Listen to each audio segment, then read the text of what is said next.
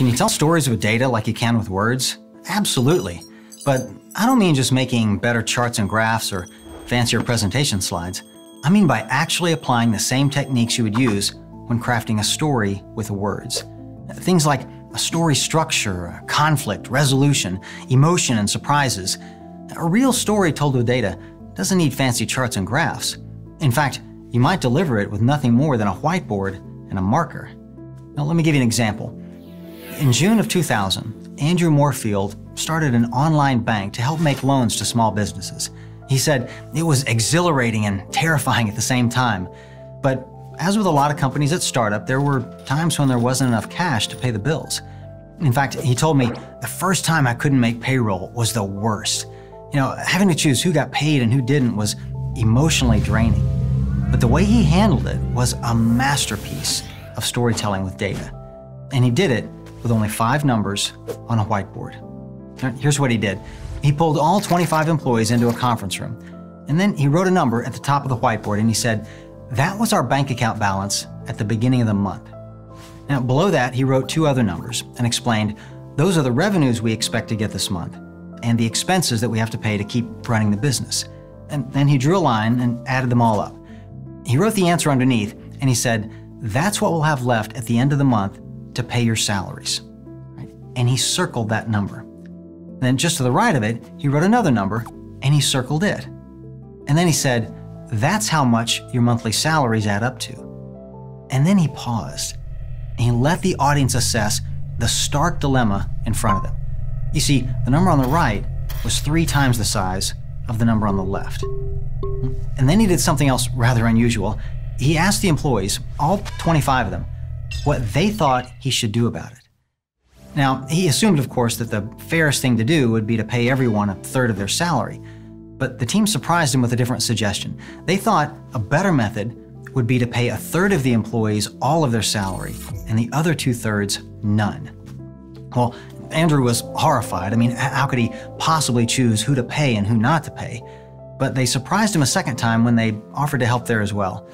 They told him that they would decide among themselves, and their criteria would be based solely on who needed the money most urgently and who could wait a month or 2 to catch up. So Andrew left the room so they could talk in private. Well, when they called him back in, Andrew got his 3rd surprise of the day. The people on the list to get paid were not the ones he expected. He thought the younger employees with the smaller salaries would be in the most desperate position. But among themselves, they decided that the older ones, the ones with families to feed and mortgages to pay, had the most immediate commitments. Several of the younger ones still lived at home with their parents or in an inexpensive apartment and had no family to support. They were the ones who volunteered to go without. So Andrew learned a lesson from that experience that he's used to this day. When faced with a difficult decision that'll result in people being disappointed, do 2 things. All right, first, be real, open, and honest with them about the situation. Right? Lay all the facts out in plain view. And second, ask the people affected how they would decide if it was up to them. 9 times out of 10, they'll come to the same conclusion that you did. And at that point, it's far easier for them to accept your decision because they recommended it. And occasionally, as in Andrew's case, they might even suggest a better solution that you wouldn't have even thought of. Now, Andrew's startup eventually succeeded and everybody got caught up on their pay. But if anyone ever told a story with data, it was Andrew Moorfield on that day.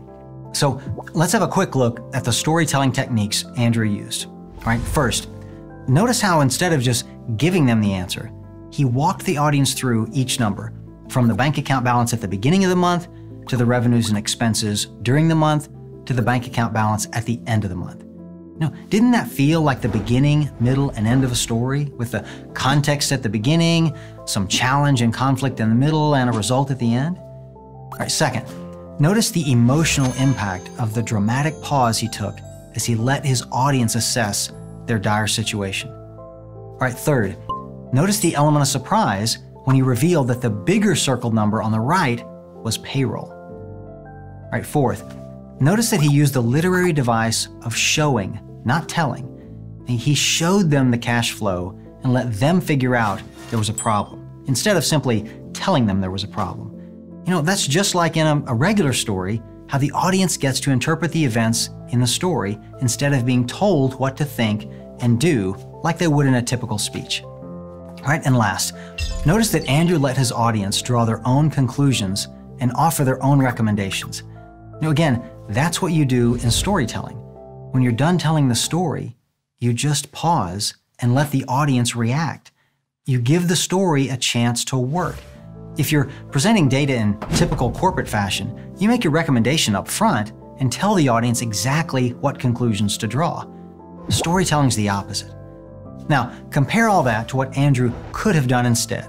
He could have simply told the audience, look, we're really short on cash this month, and I think I'm only going to have enough for about 1/3 of the payroll. Here's what I've decided to do about it. That's what most of us would probably say in that situation. But notice that's not a story. It's just a statement, and it's not nearly as effective as the story Andrew told with 5 numbers. This is one of my 2 favorite data storytelling methods. I call this one the how we got here method because it walks the audience through the data in chronological order, showing how we've arrived at the predicament we're in now. And then you pause to let your audience figure out what the predicament is and what should be done about it.